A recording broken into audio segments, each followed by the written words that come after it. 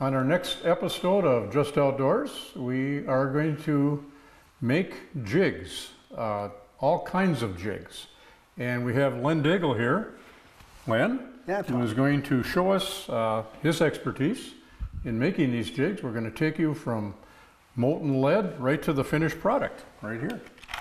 And so if any of you are interested in this type of thing and might want to get into this hobby, we're going to show everything. That's correct, from start to finish, and at the end of the program we'll give you an idea as to where you can buy the products to actually manufacture these jigs. So stay tuned. Just Outdoors is brought to you in part by the following community supporters. Jervalin Hardware Inc., Deer River. Jervalin Hardware offers a broad selection of paints and sporting goods and a complete line of plumbing and electrical supplies. Jervalin Hardware, 108 Main Avenue, Deer River.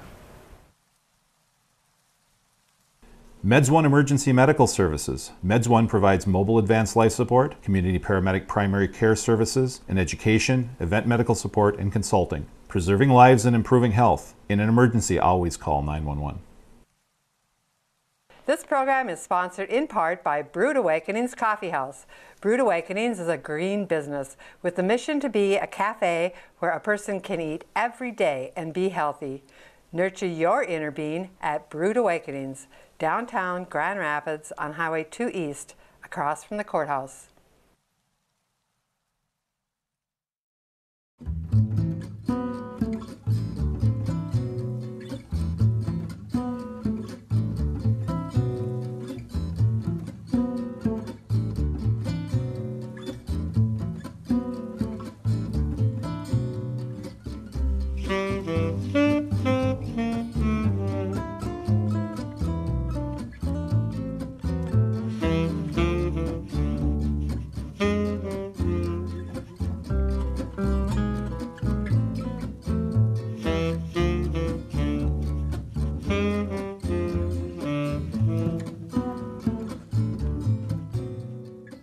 Hi, my name is Tom Chapin, and welcome to Just Outdoors. This is a program to bring you the bare facts about the woods, the waters, and the wildlife of Itasca County. And today we have a special show. We're going to talk about jig making, how to make a jig from scratch, from melting the lead to putting it on the end of your line. And to show us how to do that is Len Daigle. Welcome to the show, Len. Thanks, Tom. Yep, and you've been doing this for quite a while. So tell us a little about your background and how long you've been doing this and why you've taken this up as a hobby. Thanks, Tom. I've actually done this for 40 years, and I started as obviously a young man. My dad had purchased a jig mold from Herders in Waseca, Minnesota. A lot of the younger people don't remember Herders, but Herders was a huge company for outdoor type equipment like this. Yes, it was. And I did it initially because I love to fish. And I still do it, Tom, because I love to fish. And as I got a little older and the equipment got a little more sophisticated, so did the product. So today what I'm going to do, Tom, is I'm going to take our viewers through basically 3 steps. We're going to do the preparation work, we're going to do the pouring, and then we're going to end up with the finishing. Great. Okay. And we're going to go through that whole process. We're even going to heat up the lead and the whole thing. And eventually, you're probably going to wind up, or hopefully we'll wind up with a product looks something like this. Absolutely. These are jigs that you made a couple weeks ago, and they're just beautiful. And so you catch a lot of fish on these jigs. You catch majority of your fish on jigs that you make, don't you? Yes, I do. And one of the things I found myself is kind of interesting, Tom. You get back to a landing and you've had a good day and people look at it and say, man, where do you buy those jigs? Yeah.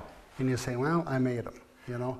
So there's a little bit of self-satisfaction involved. Just another thing to add to the enjoyment of fishing. Yeah. Just to say you caught something on something you made. Right, it's custom work. Yeah. And a lot of these things you aren't going to be able to find locally. I know the hooks that you get aren't locally purchased. You have to send for those.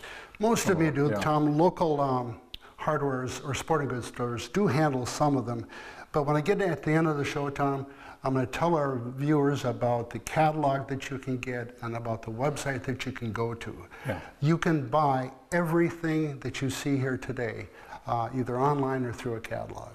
Okay, so we're gonna start with you describing the types of hooks and what's needed for the initial preparation to make a jig. Absolutely. And these jigs are going to be for also walleyes, panfish, northern pike, lake trout, the whole works. all different sizes. All different sizes. Okay, so why don't we get into this? Why don't you start showing the audience kind of what you're starting with here?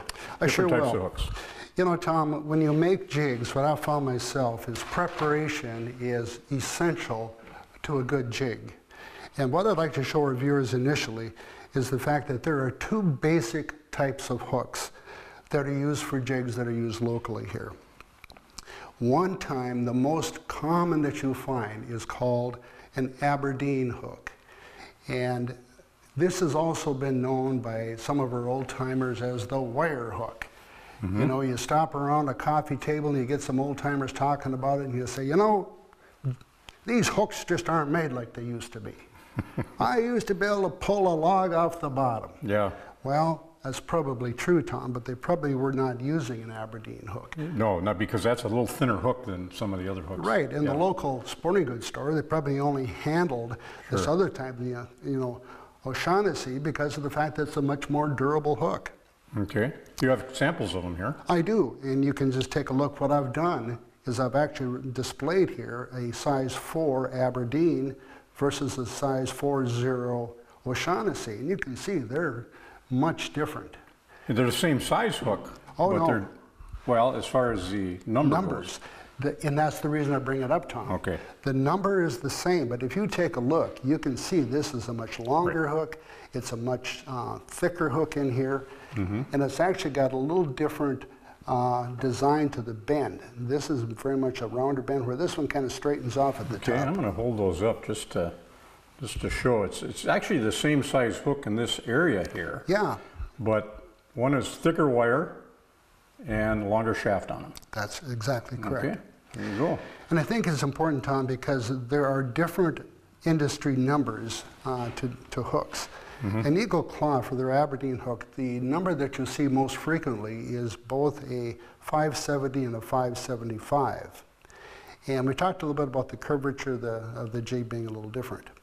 You go over here to the O'Shanty side, which you're going to notice here, as we discussed, is a heavy-duty hook. It can also be zinc-coated if you're going to be doing some saltwater fishing. A lot of times you'll see this. It's known for its strength. And I like this hook especially for northerns and lake trout because it is a very strong hook. It's got a numbering system of 630 to 635, most common. Now you're going to find, Tom, there are a lot of different numbers for things, but these are the most common that you'll see. And it's also got a very sharp point and a hook. Right it's up called, in this area here. It's called needle point. And I tell you, Tom, it is very, very sharp. And that's what you're looking for when you're out there, because that's the first thing that you want to get into that fish right away. Otherwise you're going to miss them. Okay. Do you use both those hooks in your jigs? Oh, yes, I do, Tom. You do, okay. All right. The thing that we should talk about is the fact that there are specific molds made for specific types of hooks. Right. And what you're going to find is that when you have an Aberdeen hook, it needs to go into a mold that is designed for Aberdeen hooks. Okay, you got molds here. These are molds. These are molds, yep. And a mold is what? Well, it's basically a formation process, Tom, where you simply take and put the hooks in there, you pour the melting lead in the top, and it actually molds the head on the hook. Okay. The benefit today is the fact that years ago, when they made a mold, it had very generous tolerances. In other words, you could probably take an O'Shanty hook and put it in an old mold and get by with it.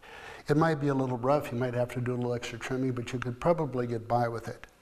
Today, these molds are made with very, very fine tolerances. And so what you'll find, Tom, is you can't take a O'Shanty hook and put it in an Aberdeen mold. Right, because the wire is too thick. That's right. So much thicker, so that won't fit in there for this wheel. It will not fit in there.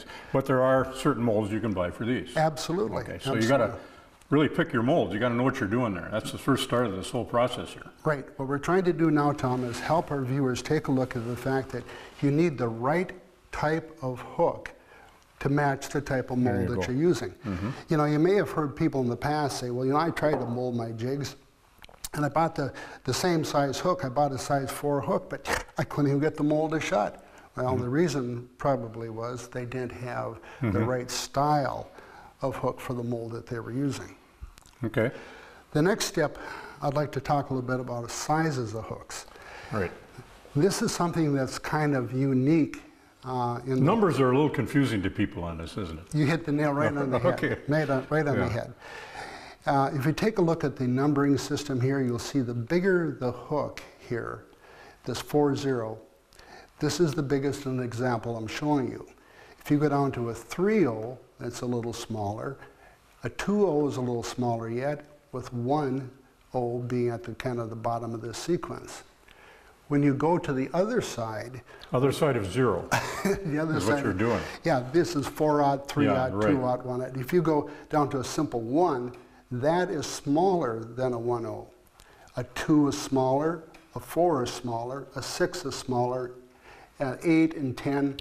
So the larger the number, the smaller the hook when you get into the single number series. Right, exactly. And once you get into the aught series, the larger the number, the larger the hook. So, Right. So if you're pouring, Okay. Tom, Yeah. and you're pouring with the big 4-0 hook, and you send your wife or significant other down to the hardware store to buy you a size 4 hook, you in your mind have got a 4-0 hook, yeah. but she comes back with a size 4. You could be wind up buying this, yeah. Yeah. Right. So she bought what you told her to buy, but it's in essence, it's not a 4 Yeah. slash These 0. are more for larger fish, lake trout, northern pike. This is what we fish for with northerns, usually the 4 hook. Right. A lot of these jigs that work, in fact, these jigs right here that you made are all 4 hooks, I believe. Yes, so 4 Yeah, slash 0. yeah. So, and also they come in stainless steel also. They do. You mentioned that. Yep. So, and there's a, I don't know, there's probably something worthwhile with that. I No believe rust, so. huh? You know, no rust, it'll last a long time. Where you take a look at these smaller jigs we got here, Tom, Right. obviously use the smaller hooks. Yep. And you can see there's different types of design as far as the head of the hook goes. You've got the ball type, this is called the walleye type right here, and this is the banana type here. This is the ball type. No, excuse me, Tom, this is the ball type. Okay. This is just a name by the manufacturer, it's called a walleye head. Walleye head, okay. But this is a common one, the banana Yeah, this is what we've been using on northern pike, pretty much. It is. And, One of the our reasons I walleyes. make this type of jig, Tom, is the fact that with this rounded head on there, it tends to be less of a problem when you're in rocks and places like that, because it'll Sure. kind of bounce out a little bit. And even weeds won't catch on there as much as it would a rounder head too, Yeah. I would think. But, so you got different sizes here, and according to the 1 through 6 here, these are walleye jigs, most of them. Some panfish jigs, but you can also make panfish jigs. You do a few of those too, don't you? Absolutely. Okay, because you've got the molds. Right, and one of the other benefits of the molds today, not only will it tell you the type of hook to use, it'll tell you the size of hook to use. So really, if you just simply look at the mold that you're buying or using, you'll find that it gives you the exact information to make virtually the perfect jig. Right, it tells right along here. Right along there. All the different size hooks and what you need there. I think our viewers should also know that there are different styles of molds. The one I'm showing you right here is makes an 1/8 ounce jig, which is one of my favorites. This particular mold here will make 7 different jigs, all of the same size. Whereas if you go with one of the other styles that they have, here's my banana one, which is a good example. It has got the same style all through here, but they've got different weights. I mean, you're starting off here with a 1/2 ounce down to here to an 1/8 ounce. So a lot slower process if you want to use this mold, if you want to make one size. That's right, So- because you can only do one at a time. You gotta, when you go down and buy molds, you gotta know this. Absolutely. And here's the other mold that I use quite a bit. And this again makes the round head. And I would advise if someone is going to get into making jigs, that they would probably want to get this type right here. Only from the fact that you've got a lot of variety in sizes. I mean, you can get the large size clear on down to 1/32. So here you can make a large variety of jigs. Again, a little slower, you got to do one at a time. And you got to put in different hook sizes there. Different hook sizes, right. But the benefit of doing it one at a time is the fact that you only have to have one of the hooks in the right spot. Yeah. If you go here with the mold that makes 7 different jigs all the same size, those hooks all have to be seated virtually perfectly or it won't shut right. So that being the case, if you got a little bit of a crack like this, it's not going to work. It's not going to work. Yeah. So you got to open up and make sure, find the culprit and straighten it all out on there. But I think, Tom, this kind of gives our viewers a good overall view of the types of molds that we have, the sizes of jigs they can make, the available hooks that are out there. And in our next step, we'll move on to actually pouring the jigs so you can see the actual jig making process. Yeah, it's amazing. There's a lot to this.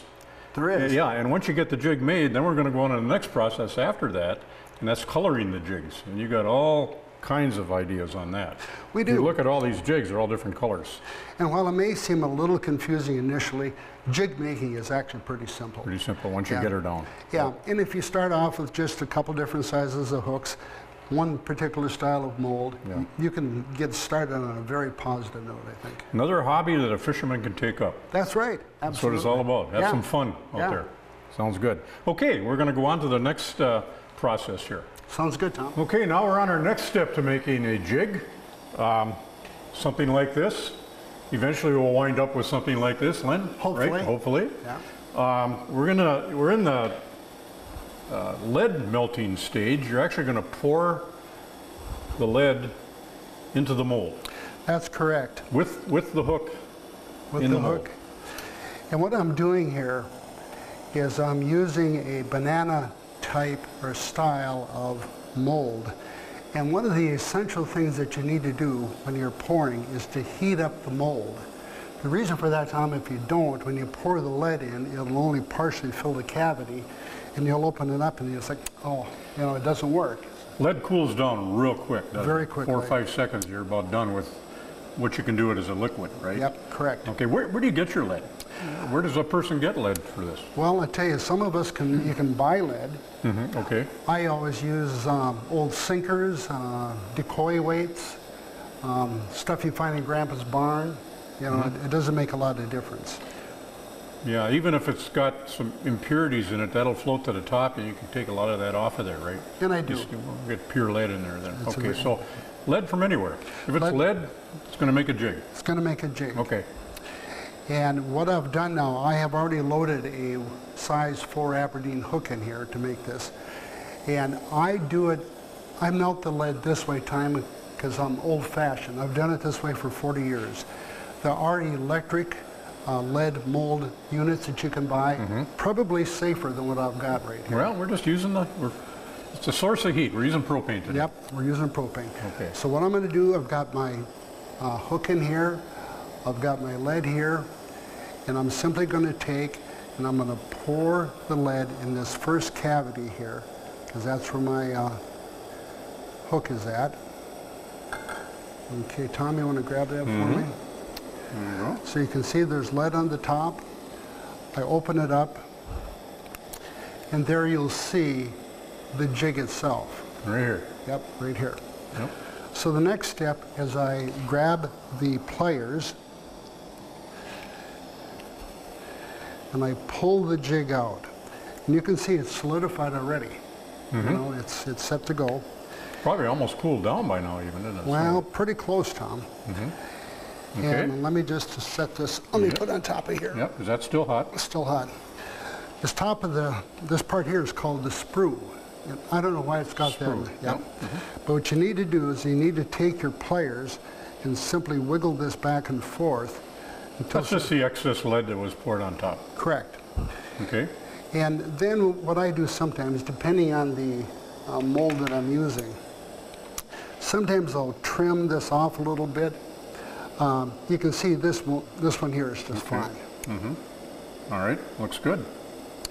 So what I'm going to do now, for the sake of our program, Tom, I'm going to do a couple more jigs this size, because that way we'll be able to color them a little We're differently. going to be coloring them. We're going to be taking it right to the end here. Yeah. So do a couple more. So here's here you're putting in the hook. the hook.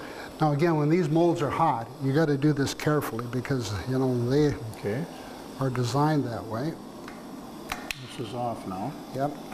You're going to want that heated up again, don't you? Probably not, Tom. I think there's Okay. probably enough heat left Heat in in this there, okay. to do this. And I'm going to pour some in. Grab Got her? that for me. Yep. Yeah. Open it up. There's our jig. I'll take it out. I'll let that cool down.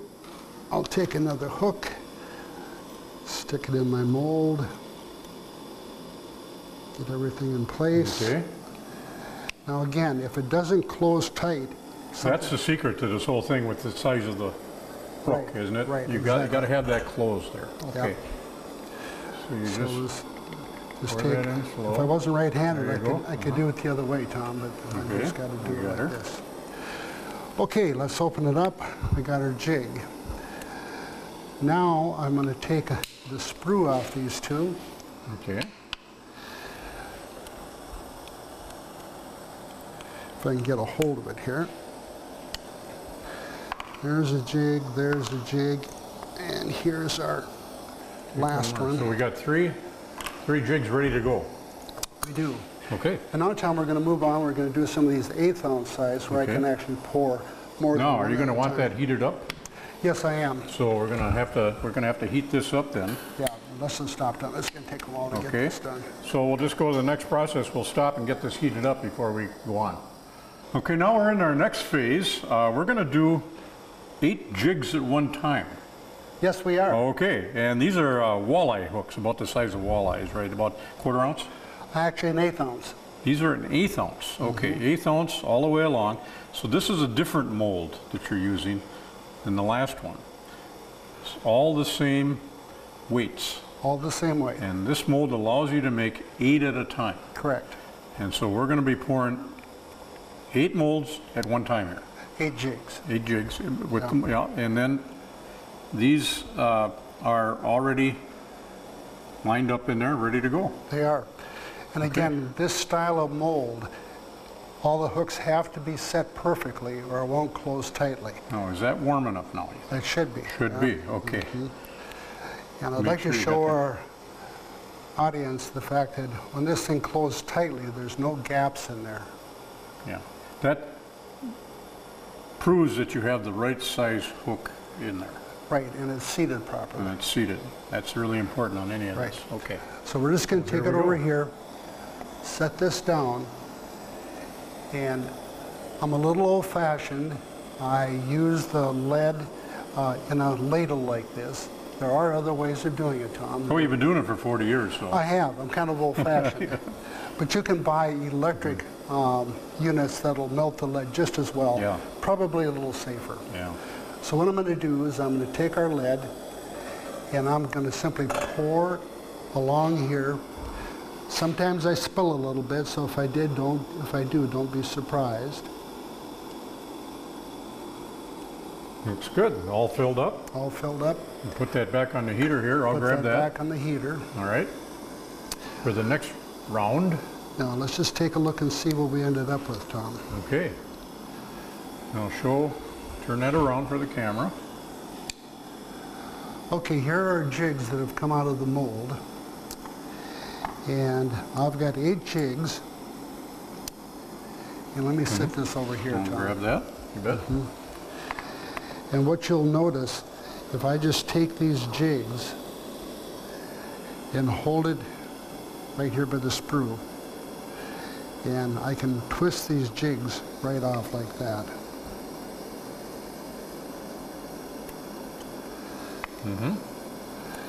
And I'm only going to take off 4 of them here, Tom, or 3. Yeah, This so will- actually, we thought maybe that wasn't hot enough, but it was hot enough. yeah, in fact, you can see some of these, there's a little Yeah. spillage on there. Heat seems to be a real concern here. You got to have everything pretty darn hot, don't you? You do.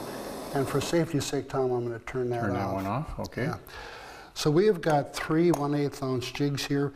As you get a little experience, a lot of times the jig will come out just fine. I just happen to have a little bit of a spillage over there, but just fine. And that leads us to our final stage, which is now going to be the actual finishing stage of these jigs. Yeah, you're going to be doing a lot of coloring here. You're going to be all kinds of different colors you can use, and I think the what's going to come up here is a different type of paints that you use here. Pretty neat stuff you got. It is. Yeah. So we'll talk about that. Now we're in the final finishing stage of these jigs. We have 6 jigs we're going to work with here. Some northern jigs and walleye jigs, three each. Correct. And we're going to be finishing means what?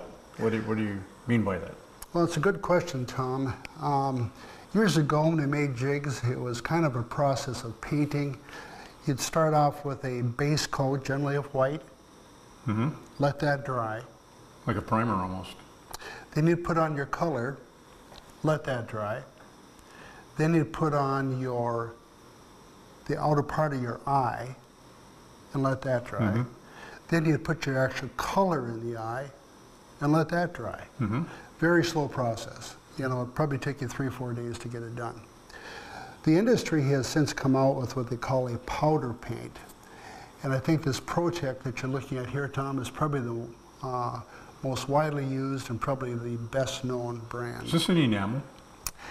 Tom, I don't believe so. I believe it's a plastic product. Like an acrylic of some sort, huh? This finish on the jigs is actually heat cured. So what happens is that when we color these jigs initially, they are initially ready for use. You can use them right off the bat. But if you want a very hard, durable finish, you want to put them in an oven at 350 degrees for 20 minutes. Okay. And that makes a very, very hard, durable finish. And this adheres to that lead about as best as you can get, isn't it? As good as you can get. You're not going to get it off of there. Scrape off. The one tip I have, excuse me, is that when you use this type of paint and you put it in the oven, it's a good idea to have an old cookie sheet or something underneath, because occasionally you'll get a drip. Sure. And if that drip gets on the bottom of your wife's oven, probably not a happy Not camper. real good. Not a happy Okay. camper. Well, the first thing, we're just going to show them real quick here, and you got to have something to hang these jigs on. Correct. Now we've got a little item right here, and we've got a couple jigs hung here. And the reason you got to hang them here is because they're still wet. It's a drying rack, really. Of sorts, After you paint them in a way. Absolutely. Okay. And you can count how many you got, you know, the whole thing. But you can make one out of a coat hanger real quick, And that's right? what I did, actually, for many years, yeah. So I'll just chop this for you in a chunk here, that, and then we'll go kind of like that. And that's basically all you need, isn't it? Yeah, John, what I do is I then take this and straighten it out somewhat. Then I will take and bend it like this, bend it like this, and hopefully get about the same length. Bend these towards me, so I get kind of an angle. And again, these don't have to be perfect. Well, no, just something to hang the jigs on while they're drying. You just don't want to lay them on a surface. Right, and you'll end up with something that looks like this. Sure, and all you do is, there you go. Pretty inexpensive. Pretty inexpensive, So pretty easy. it's pretty easy. One coat hanger. One coat That's hanger. all you need for something like that. Okay. So that's something that you can add onto your repertoire as far as making jigs. Okay. That's correct. What All I'm right, gonna- next. Okay, what we're going to do next is we're going to go through the actual finishing process here. And one of the things when you use any type of powder paint that you need to do is you need to take, one sec, Tom, you need to take and stir it up, because this is a very fine product and it tends to settle. Okay, so you need to take something and mix it up to make sure it's going to work. And I'm going to mix up all 3 of these right now so I don't forget. It's really ground into a very fine powder form. Very fine powder Just form. Amazing. And it does settle all by itself, so Yeah. you want to take and get those stir it up a little bit. You know, people are interested in cost on some of this stuff here, so what are you looking at? Well, you know, Tom, if you're going to get set up from nothing to doing something like we're doing today, you're probably looking at $100 overall. To get set up for this? Yeah, the jig molds run about $40 to $50. The hooks generally run, you know, $7, $8 for 100 of them. This type of paint here, or coating rather, runs about $6, $7 a piece. And a lot of this can be about, you know, purchased locally. Yeah, sure, but you can do hundreds of jigs in one of those. A lot of them, yeah. So what you do, and it's a pretty simple process, you simply take your jig head, and I just take a pair of pliers, Tom, and I put it on the back of the jig like you're looking at right here. Then you go over and you put it on the heat, and you don't want to put too much heat on here. If you want to air anywhere, well, 6 or 8 seconds? Like yeah, that? Not even that, huh? If you air any place, Tom, it's too little instead of too much. Yeah, okay, look at that. Now what I'm going to do, Tom, you see the back of that's still kind of plain. The benefit of this type of finish is the fact that you can correct virtually any mistake.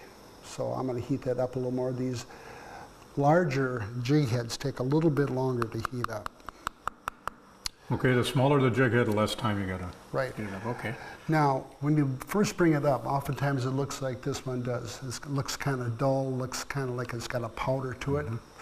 And so what you'll then do is you'll just take and put it back over the heat for a few seconds, and don't get it too close.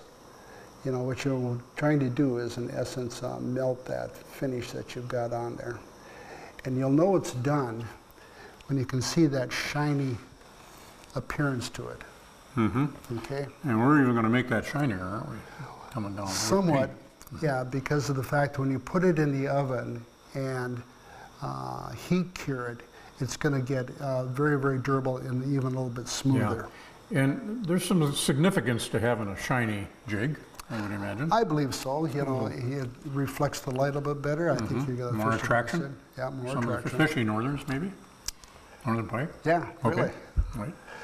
I'm going to do a chartreuse. That's kind of a favorite color of another fisherman. And this time I'm going to heat this jig head up a little bit more, because the first time it was, I erred on the side of too little instead of too much. But that's what you want to do, because if you get too much on there, what then happens is you'll get your drips in the oven. Yeah. How many colors are there that you can, I mean, there's, in one of these containers, is there many multiple colors? Oh, yeah. By all kinds, though. Yeah, I've only shown you 3 here today, but Yeah. I believe there are 100 colors. 100 different colors. I okay. believe that's what the number is. Okay. This one here, Tom, was done, you know, basically the way you're supposed to do it. It come out, it's shiny when it come out, it's fully coated all the way around. And that second shot at the heat is where you kind of shine it up a little bit. Yeah. Okay. Yeah. And the third one we're going to do on white here. So let's just take this, we'll heat it up again, hopefully get the right amount of heat on this. And you see I kind of turn it to evenly coat it there. Stick it in there, bump the excess off. Oh, yeah. And I'm going to put that back on to kind of get that shine I want to it. Well, you're sure going to appreciate these a little more when you tie it to the end of your line, aren't you? Oh, absolutely. Yeah. And you can put anything on, a minnow head, a sucker minnow, anything. Anything. On the end of that. And one of the benefits of these bigger hooks is, of course, they've got bigger eyes. But as Tom mentioned earlier, the one thing that you do want to do is you do want to clear these eyes out before you put it in the oven. Because once it comes out, it is hard. Yeah. And I think people are used to buying some of these commercial jigs where the eyes are covered up with the paint. Yeah. And they're really a pain when you get out there. And Literally. all of a sudden you got to get this on there. Yeah. And you got to have a remover of some sort or something to go through that eye. And these, if you do it right, you won't have any of that problem. Right. And that's why I just kind of encourage our Yeah. viewers to go ahead and clean those out. So remember now, let's re-emphasize, those still have to go in an oven. Yes and no. You can use them like that. Yes. But they will not be as durable. You know, that heat curing process is the ultimate answer. I mean, they smooth out a little bit, they're shinier, and they're as hard as can be. Well, you've gone through this whole process this far. Another 20 minutes in an oven is not a big deal. Not a big and deal. That's just to kind of cap it off. Yeah. Okay. Good. Let's take our smaller one. Now, again, I'm not going to give this quite as much heat because it does not take as much. Well, that really doesn't take a lot of heat, does it? No. I tried a hair dryer a few weeks ago, Tom, to see if that would work, but I could not get enough heat. Yeah, this seems to work really well. Yeah. And what if you use too much heat? It just... Well, too much heat, Tom, or too much of your finish is going to give you a kind of a drip at the end when you're finishing them off. It'll look kind of like a football on your jig head. Well, you haven't done that yet. It works good. Now you're just going to finish that off with a little heat there to shine that up a little bit. Yeah, that's right. And like I said earlier, if you err on too Yeah, look at that now. How that just came around. It was dull, 4 seconds on there, and she's nice and bright. set to go. And that goes right on here. Okay. So let's do our chartreuse. We'll do One of my more. friends says, if it's not chartreuse, it is no use. My wife, on the other hand, Tom, uses a white and blue with a blaze orange eye. And Well, it's her opinion, Tom, that if they're not biting on that, they're not biting. Everybody's got their thing when they're out there. That's so. right. That's But if right. you got your own jigs, you can sure experiment, can't you? You Every can. time you're out there, here, let's try this, try that, and eventually you get her down. And And the there's other- 1,000 different colors here you're going to be able to use. Absolutely. What's your opinion on colors on fishing? Well, as you may have guessed, Tom, I've got some pretty specific You do. You're ideas. pretty steady on that. Because there are certain lakes that I've found over the time that or the fish rather, like a certain color scheme. And, This seems to be one of your favorite colors here. oh yeah. Now that's not perfectly done, Tom, but it'll finish off in the oven. Okay. Now let's do our white one here. One more. This white one, I'm going to kind of add a little extra to it because some fishermen like multiple color. And here's one of the ways you can do it rather easily. And I've got a blue here. So what I'm going to do is I'm going to start off with a plain jig head, put on the white base, then I'll put on a little bit of blue. Okay. Okay? It'll give kind of a mixture all over on the jig head, a bluish-white tint, huh?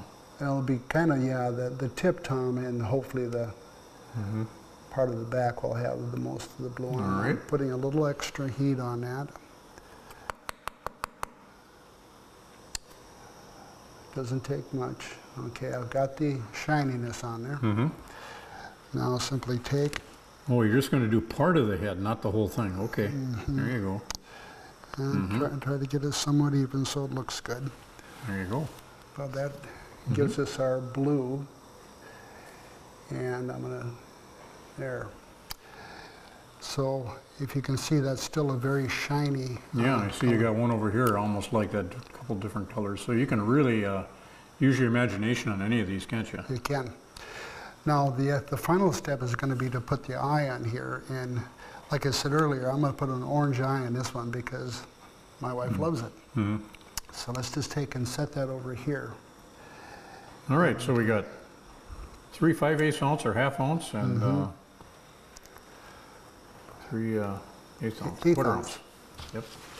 Okay, now let's go ahead and put some eyes on here. And Okay. as you may suspect, Tom, I'm kind of adventurous, I think is Yeah. the word. All right. We'll use that. When you put an eye on. And there are many different types of eyes that you can put on jigs. Years ago, about the only way you could do it was to paint them on. But today you can buy, these flat eyes like you see here, or you can buy a three-dimensional eye like you see here. And what I've found, They're three-dimensional, right? what I've found, Tom, is that for fish, especially northerns, they love these three-dimensional eyes. So you think there's a difference Oh, I'm sure there is, Tom. between a no-eyed jig and one with eyes? What you'll find is the industry has actually adapted molds to handle these three-dimensional eyes. Okay. I don't have one yet. It's on order, but they have a little indentation, Sure. so it's flat, so they fit a lot better. The one I'm going to show you today, when we get to this three-dimensional, I'm simply going to use super glue. This is the gel type that I like because it is, well, it's not as runny. It'll stick on there easily, and I can adjust it a little Do you bit. have to use super glue? Don't these have adhesive on the back? They do, but I'm just helping them, Tom. Okay. Yeah. They're going to stick more. Yeah, but what I've found is if you don't put something on them, and again, this has just been my experience, they will fall off. Okay. So, for the sake of this particular jig here, I think I'm going to put on this silver color here. The reason I'm going to do that is that I think it'll look good on that jig. And why don't you hand me that knife of yours, Tom? And what I'm going to do is I'm just going to push that on there, and I'm going to take my gel type super glue and I'm going to put a little bit on there. It doesn't take much, a little bit. I kind of work it around a little bit. Then I take my jig and I put that eye on there about in the right place. It doesn't have to be perfect because I can move that, if I can get that for you, a little bit. Then I just press it down so it adheres firmly on there. So now we're going to do the other side. And let me take off another eye. Do you leave those eyes on while it's in the oven? Oh, good point, Tom. Thanks. I'm glad you brought that up. You put it in the oven first, don't you? You put it in the oven first. Okay, Yep. we're assuming these are out of the oven. Good point. Thanks. Okay. Yeah, you assume these are out of the oven. Otherwise, I could see some problems there. Yeah, there would be. Okay. And so now we're getting toward the finished product here. Oh, yeah. And there's probably one more step here before we put her in the water. Well, for this one here, it's going to be about ready to go. You don't hit that with any lacquer then? No, not with this one I do, Tom. Okay. I do on the painted ones. We'll take a look at that in a minute. Okay. So we'll do one of each here. Yeah. So what I'm doing is I'm just kind of rolling that over. Okay. And here is our finished product. You've got a jig suited for northerns, bass, you know, those types of things. It's got a very good finish to it. It's got the eye on it, and it's for all practical purposes ready to go. By the way, I'm sold on those. You know that. I know that. I've used your jigs a lot. I'm a northern fisherman. I like fishing northerns, and those are wonderful. And one of the reasons is the shape and the weight. The weight is tremendous on those things. You want to get down there as fast as you can, and boy, they seem to work really well. And you can use a fairly good sized sucker minnow on the end of that too. Oh, absolutely. Yeah. And you know, whether you need the eyes or not, it just adds to it, doesn't it? It really does add to that jig. Gives it a little personality, maybe. Could be. Okay. Yeah. And if you're making something like that, and here's this, and another thing is the strength of these hooks that you use. You're not going to break that off on most fish. They stay on there. So. And again, if I use those shiny hooks, you know, those are even more durable than that. However, Tom, for us walleye fishermen, there are a few out there. Yeah. I'm going to use this 1/8 ounce jig, and this is going to be a little different process. This is a little more conventional. And for this white base, here's where I use a little different product. I use appliance repair white. And my reason for that, I've found two things over the years. One, it's a very dense type of finish. And secondly, it dries very quickly. So what I've got here is simply a finishing nail, small finishing nail, Tom, that I'll take and dip into here. And before I do that, I think I'm going to turn this thing off because we don't do that anymore. And here's where you take a little steadiness. Oops, excuse me. You just take and set that thing right smack in the middle, and you'll see it gives you your white base. So, Well, it's such a smaller jig, you can't, pretty hard to use the eyes on there. Although you could put eyes on, they're smaller eyes, but well, you could, but they're it seems to work. better. Okay, got another little white on there. Now I'll set this over here. And for the sake of time here, we have put the white on this jig head here ahead of time so this white is dried, because I simply want to show you the final process here. And here we're going to use one of the conventional jig head paints that you'll see. And again, if you use these, it's necessary Oh, is to that take- bright?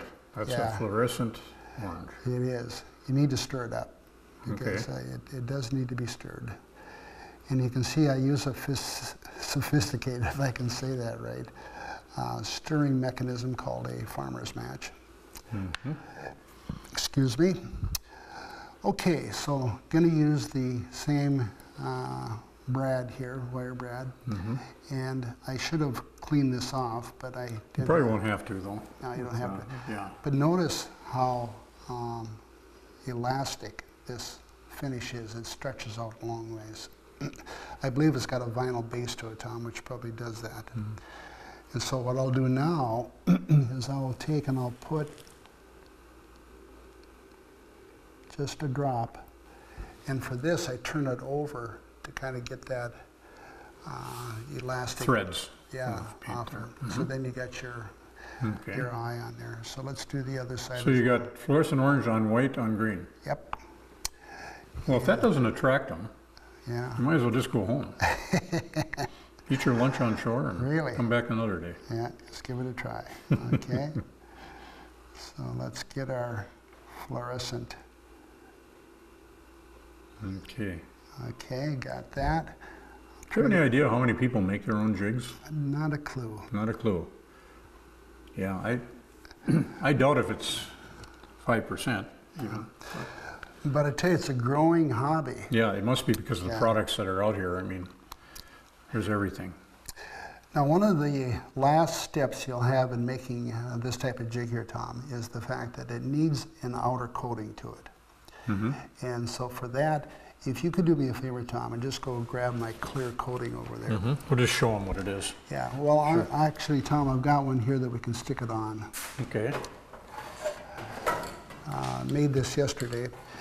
And you would think this paint would be glossy in itself, but it's really not. And so what you'll do, I just use a gloss, clear gloss, type of finish. This is acrylic. And it's really no more difficult, Tom, than taking and giving you a little shot on both sides. Okay. That's all you have to do. That gives it a shine, and it protects that eye material from, coming off, being chipped off. But once we've gotten to this point, we've got our final product. We got our final wall. Yep, there it is. And A again, lot of steps to get to there. it is for Yeah. that particular thing. But you get better at it as you go. Yes, you And if do. you can make 8 jigs at one time Yeah. in your mold and have all this process set up, in an afternoon you can do pretty well, can't you? You can make a lot of jigs. And the thing I like about it is you can use your imagination to no end. Right. The color combinations, the weight combinations, the eye combinations. There's just a world of things that you can do to make your jigs rather specific. What percentage of the time do you fish with your jigs? Out of your Probably 50%. 50% of the time you're using a jig and a minnow or Yeah. some sort of an artificial worm on the end of it or something. Okay. I am a seasoned jig Jig fisherman. fisherman. Yeah. Well, you do well on it. I've witnessed that. And all the jigs that you make and a lot of your friends that you go fishing with are using your jigs at the same time. Yeah. And so and there's all different sizes you can make here, which are really interesting because you could actually make some bass jigs here. Oh, absolutely. And so, in fact, we've used these on bass, largemouth bass. And it depends on what you tip them with, but they work wonderful.